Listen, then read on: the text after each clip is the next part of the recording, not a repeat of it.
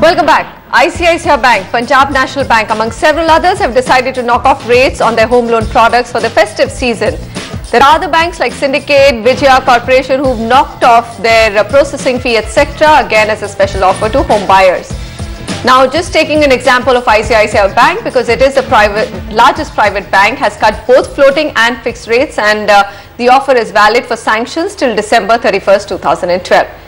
But how exciting are these home loan offers? Who better than Harsh Roongta, CEO of apnapesa.com, to tell us this?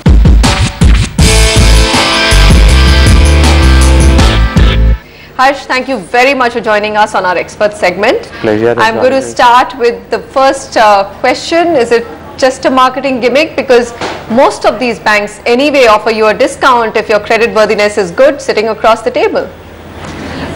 Well, I think there are two parts to the current round of within inverted commas festive offers. One is the drop in interest rates.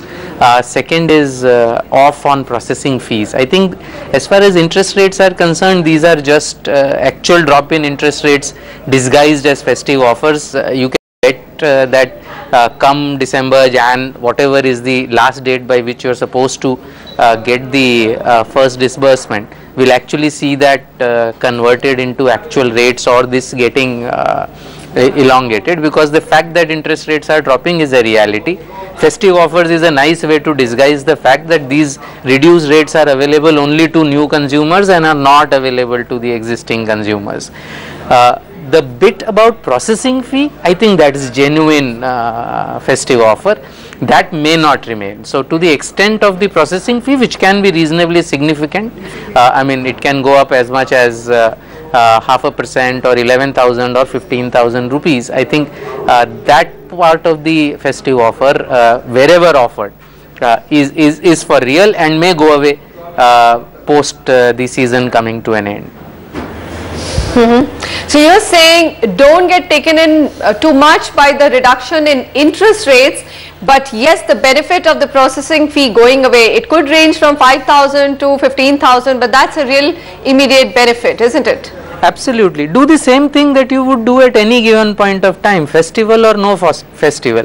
Just compare whatever you are getting, whether the bank calls it a festival offer or whether it is a regular offer. Compare it. There are so many comparison online marketplaces like ours, like apnapesa.com available. You compare all your offers. What do you care whether it's a festive offer or a non-festive offer, and go for the one that best suits you. Right, best suits you. And I think the interesting part also to tell our viewers would be that don't just go in for a bank because it's waiving off the processing fee. You still need to go for the best product in terms of the lowest interest rates that you get, isn't it? It's a long tenure product. Absolutely. Oh, absolutely. It makes a huge difference. Even a 0.10% off, because it's a long tenure product, can make a large difference, which a 10,000 rupee fee off is not going to help. Fair enough. I'm going to take this question, a very interesting one. We've got a large NRI viewership, and Jude from Dubai writes in saying, I'm planning to buy a house in India, taking a personal loan from Dubai, where the bank is saying that they will charge me 4% flat interest rates and installments in the next 4 years. I would like your advice whether I should take this personal loan from Dubai or take a housing loan from India.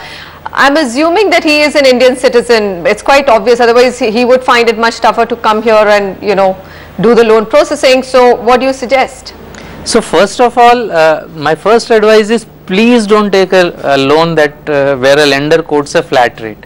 The only reason this flat rate is a mythical creature that a very imaginative banker has created. Whenever the banker is ashamed to tell you the actual effective rate, he turns it into a flat rate and tells you. So when they say 4% flat rate, assuming, and he says 4 years, assuming the installments are payable in arrears, that's 7.5% effective, and I can bet you it won't be in arrears. If it is even one installment in advance, it's 8%. It's probably going to be many installments in advance, in which case it can be 10%, 12%. So I am saying don't go for a lender who talks in terms of flat rate. When you take it in Dubai, it's anyway going to be a dirham based structure. So you need to see how much exposure you want in dirhams versus how much exposure you want in India. The answer would in India you would get it at between 10 and 10.25. percent in rupees. So really now it's for this person to decide where he wants to keep his exposure. Does he want to be exposed? Obviously on the investment side is exposed in rupees. Does he want to be exposed in complete rupees today? Does he want to slowly bring in the rupees? I think those are the things that he needs to decide. How much is his taxable income in India? What does he want to do eventually? All that will go into the advice. Without knowing the full background, the advice is please don't go in for a loan where a flat rate is being quoted. So I would still suggest you stick to a loan, a regular home loan in India. All right, regular home loan in India. And you know, there was a time, Harsh, even in India, and I'm talking about 10 years ago, where the same thing was happening. Bankers were quoting a flat rate, some banks were quoting a floating rate, and there was just so much confusion in the market, which I think is now gone. More or less, banks and the large NBFCs do quote a reasonable floating rate or a fixed rate on home loans, isn't it? It's compulsory. RBI has now there are regulations that surround this, and in no document can anybody put a floating rate. So I mean, if a banker is caught giving a flat rate, there would be regulatory penalty to pay. So clearly flat rates are not being quoted in India. If in India somebody is talking flat rate, avoid him like the plague. Absolutely, at least as far as India is concerned. Even if somebody is verbally giving you a flat rate, be assured it is the actual rate will be somewhere close to 20, 25, 30%. Fair enough, Harsh. Very interesting question. It's also, you know, led us to a whole new dimension of what can be quoted by bankers. But yes, in the last at least 7 to 8 years, even I have not heard or seen or got a view or question on flat rate. This is one which has come from Dubai. Thank you very much for making the time to come to our studio. We've got many other questions on home finance, Harsh, but we've run out of time today on this segment. We will come back to you to understand construction linked home loans versus just an upfront payment, upfront loan, and also subvention schemes, how they work, probably next week or week after. Thanks again. The uncertain economic climate and oversupply seems to be putting quite a bit of pressure on the commercial office space.